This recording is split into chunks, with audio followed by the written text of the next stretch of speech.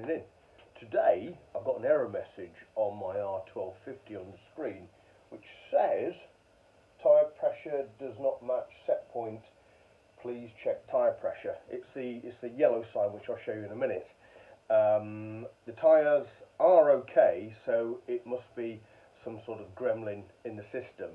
So what I'm going to try and do now is to clear it using my my professional level GS-911. Now I've got the GS-911 connected here to the CAN bus socket behind the right hand cover of the bike, and I've connected it all to my laptop here.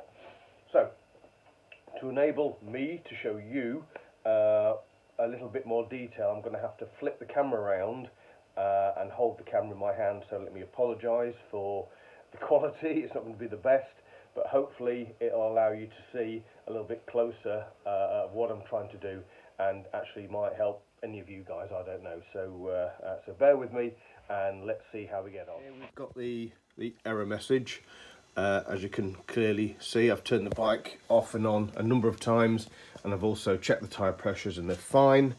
As in the previous video, I've got the 911 connected and it's connected up to my laptop. So let's see, I've already ran an auto scan and it's picking up the fault. Tyre pressure sensor front, the fault is not present now. So what I'm going to try and do for this initial stab at it is to clear the fault codes like so.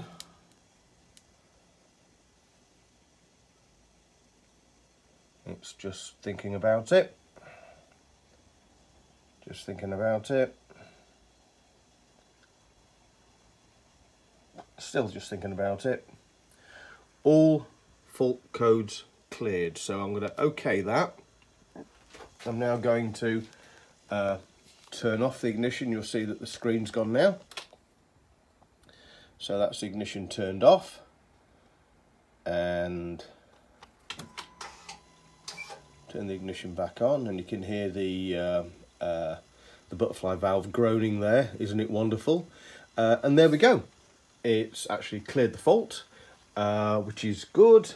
And if I do another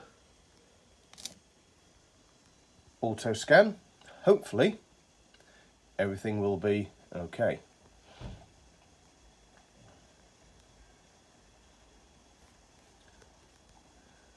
Go down there, scroll down.